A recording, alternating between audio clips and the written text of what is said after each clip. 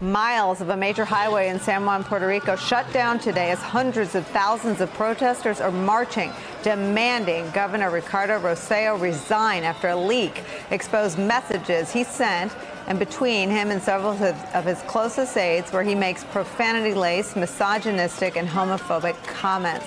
But the governor remains defiant, announcing yesterday he will not be stepping down, but saying that he will not seek re-election in 2020. The protesters today say that is not enough. Puerto Rico is still hurting from Hurricane Maria, the devastating natural disaster that took the lives of nearly 3,000 Americans.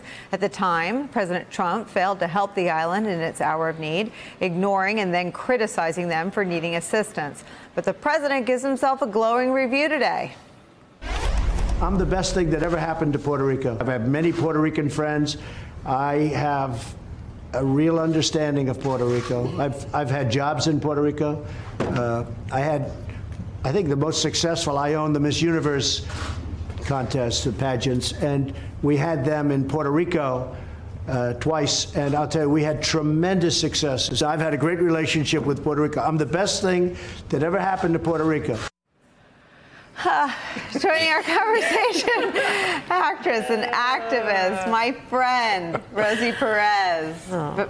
Thank you for being here. I'm sorry thank you for having me. To set it up that way. That was hilarious.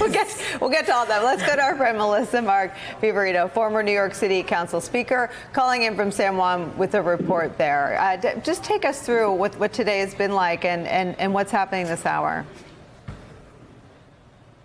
Melissa? Do we have Melissa? Yes, I'm here. Take us through what's happening right now. We've seen the pictures all day of protesters despite the rain. Take us through what the day has been like there.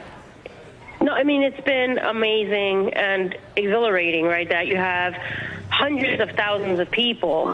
This is historic, probably the largest gathering in the history of the island. People, regardless of party affiliation, regardless of agenda, that are coming together with one united call. And so this was important for me personally to be here.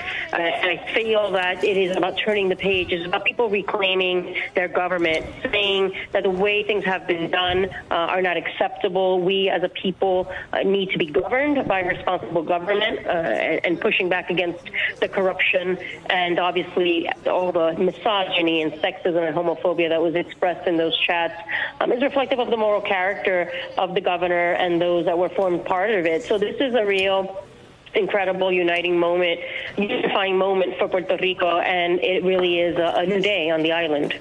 Melissa, just for our viewers that may not, I mean, this has been all over, I think it's on the front page of USA Today and all over the papers, but just take us through sort of the anatomy of this scandal. So there were private text messages between the governor and some of his staffers that reveal what you just described, messages that are deeply racist and misogynist in nature. Just take us through the sort of the bombshell that exploded when those messages came out.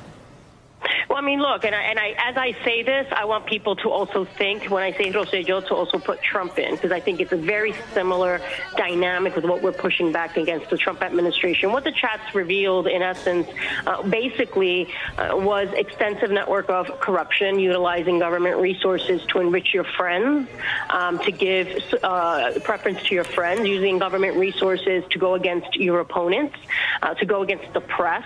There's a lot of conversations in there about stories that the administration did not like and trying to figure out how they could go after the reporters and undermine the reporters, how to go after a Department of Justice, a federal monitor that was looking into providing police reforms in the Puerto Rican Police Department, which was found to be going against constitutional rights of people that were protesting, et cetera. And so there was a lot of that just exposed. People knew this kind of stuff. It was brewing. And it's not just against the Rossello administration. This goes back to other administrations as well.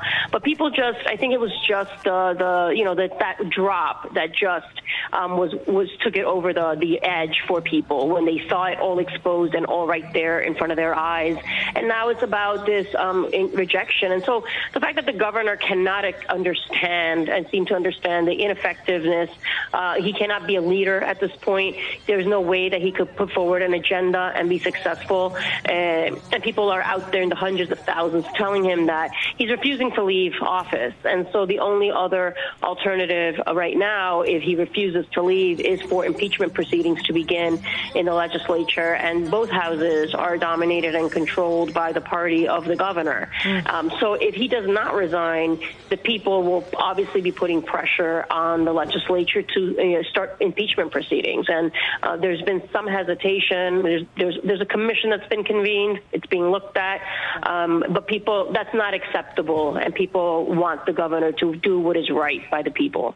Rosie, I think Melissa's exactly right to bring this to Trump. And I describe sort of working in the news this way to someone. There's so much news, but not very many different stories. And what you can't unbraid or separate is corruption, misogyny, intolerance from this public official, the tinderbox that is his constituents, and everything we've been talking about for the last week with Donald Trump and the crisis he created. Yes, the parallels are very, very scary. But one thing that I really want to say is that what the former council speaker did not address is the sexist comments. You know, he called a former elected official of the United States a whore. Let's just put it out there. He said that if someone put a bullet hole in Carmen Yuling's head, they would be doing him a favor. But the tipping point, that was a tipping point for women, because women have been protesting in front of the governor's residence since 2018. A lot of funds were cut after Maria.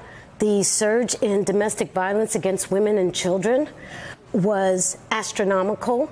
Of course, the Puerto Rican government disputed those numbers because they didn't have any numbers. And I also want to state that the people, the narrative that's going out there that Puerto Rico is such a mess, Puerto Rico is a mess, but the people of Puerto Rico are not a mess.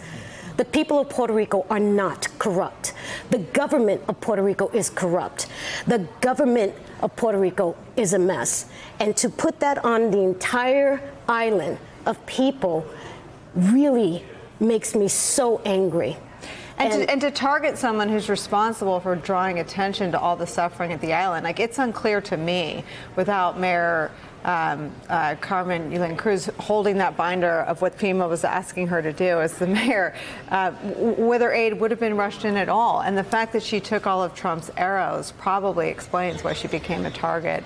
Absolutely. And also, another point is that this is not about political parties. It really is not. The reason why I believe that he stepped down as president of his party is because they are nervous, because that party wants statehood.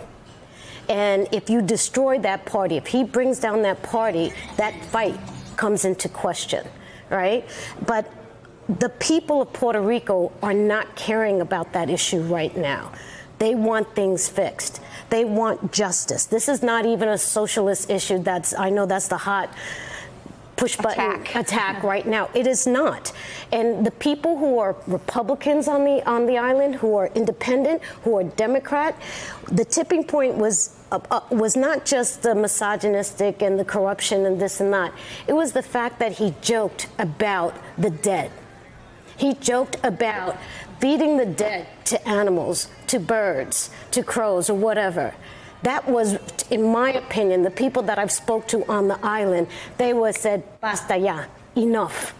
Hey there, I'm Chris Hayes from MSNBC. Thanks for watching MSNBC on YouTube. If you want to keep up to date with the videos we're putting out, you can click subscribe just below me, or click over on this list to see lots of other great videos.